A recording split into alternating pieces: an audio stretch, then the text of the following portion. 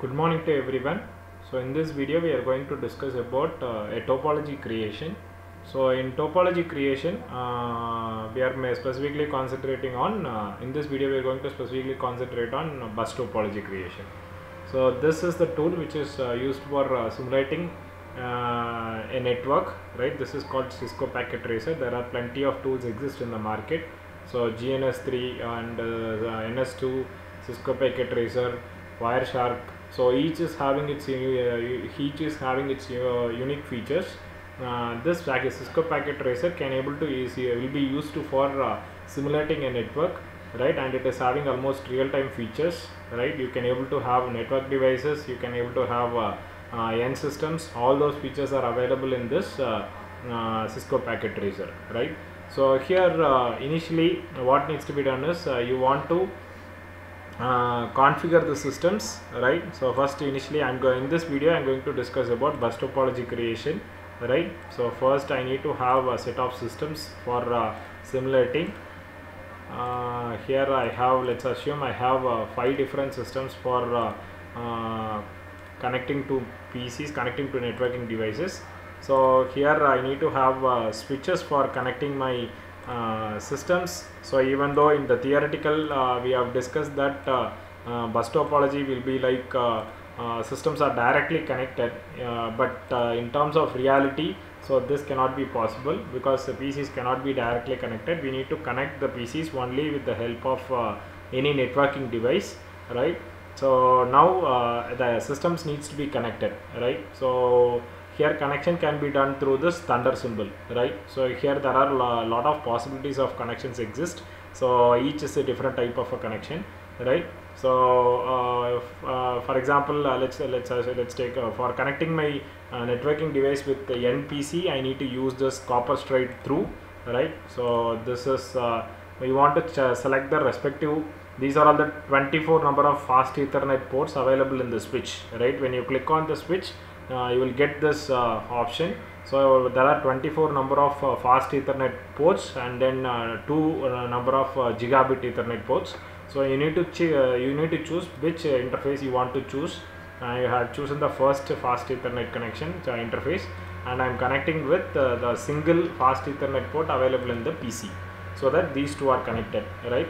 And the similar process is done here. This switch also has 24 number of ports, fast Ethernet port, and connecting with fast Ethernet 0, and as the same procedure is done for the rest of the systems. If you feel this is a tough task, you can go for another simple possible mechanism available. So this is one method for connecting your PCs. Instead, you can go for this thunder symbol. This thunder symbol automatically chooses what type of connection that is required, right? So now between two networking device, two switch, so this is nothing but the next connection that is required, because it is a copper crossover connection. It is automatically taken, right? So you can choose for this thunder symbol for any devices, either it is N device and then switch, or else two networking devices, anything it may be. So it automatically chooses the type of the connection that is required, right? So now this is also a simple process. So instead of selecting the respective interfaces, it will automatically connect the first interface of the device, right? So now the network is ready. So you need to define your IP address of your N devices, right? So here as I said, as we all know that the IP address that needs to be used for simulating is only the private IP addresses. So private IP addresses range, you all know that. So it's a 10.0.0.0 to 10.255.255.255, and then 172.16.0.0 to 172.31.255.255, and then 192.168.0.0 to 192.168.255.255. That is the range of private IP addresses. Public IP addresses are not allowed to be used for simulating, right? And also this is majorly used for connecting your systems in the LAN, right, within the organization. So let's go for assigning the IP addresses. 192.168.0.1. So please remember, you cannot use the first IP address of any block of private IP address, because first address always will be used for network ID, representing the network ID, whereas the last address always will be used for dedicated broadcast address, right? So please remember that. So we should not use the first IP address and the last IP address. You always start from 1 first, that is 0.1.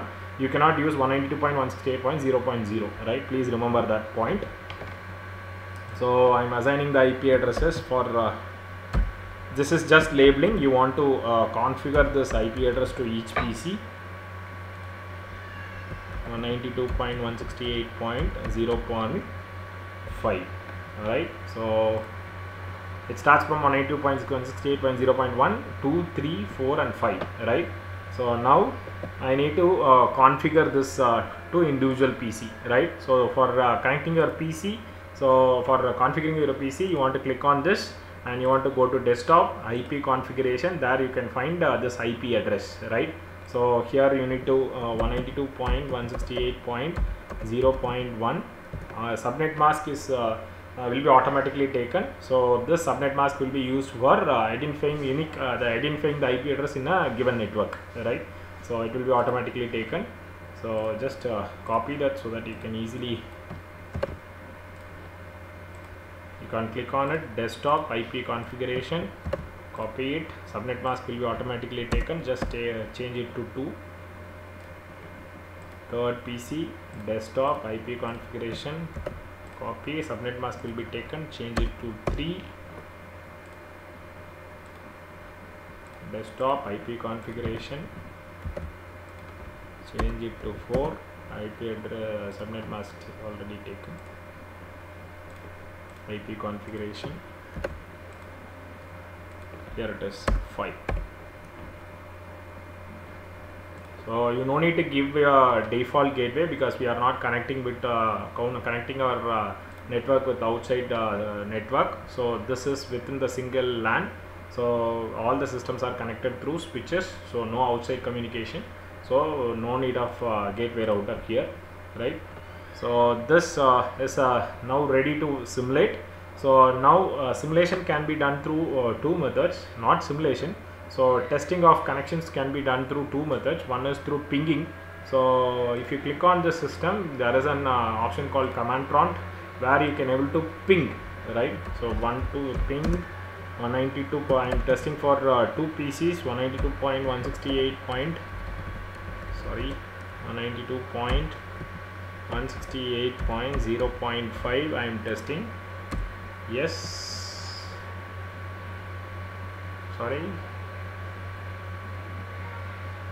it fails to ping. Why?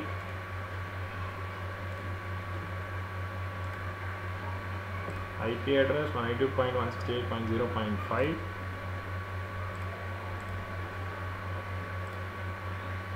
.192.168.0.1, 0.2.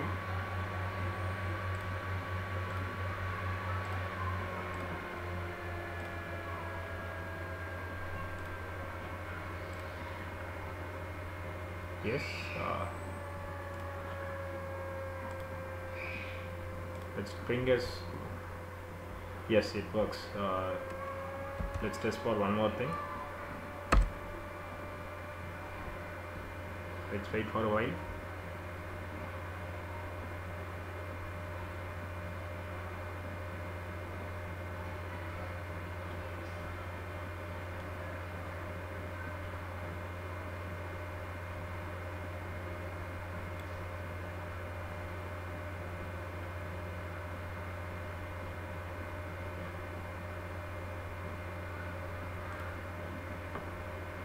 Okay, we'll test through a test port through another method, right? So it takes some time, so I think it will be done. So let's check for the next mode of testing through simulation. Here there is an option called view simulation mode. So in that simulate mode, you can click on the simple PDU, right? So you can click on the simple PDU and you want to check for, you want to choose the source and destination system. The first click decides that it is a source and the second click decides that it is a destination. So the same PC I am choosing source and destination. Now the packet is ready. So you want to choose for what type of protocols you want to trace, because this show all and show none will capture all the packets. So you want to click on the show all and you want to edit this filter. So what are the protocols you want to capture in this simulation? We want to capture only this ICMP packets. So ICMP packets alone will be captured. So I am clicking on this capture forward for each step. So now packet is ready to transmit from 192.168.0.1. So capture forward. So packet will be moving from switch 4 to switch 5, switch 5 to switch 6, switch 6 to switch 7, and from switch 7 to switch 8, and finally it reaches the destination system, and the destination will generate acknowledgement for the packet. And now acknowledgement is traveling from 8 to 7, 7 to 6, 6 to 5, and 5 to 4, and finally it reaches the source system. So this is how bus topology works, right? So we'll see another topology in the next video. Thank you.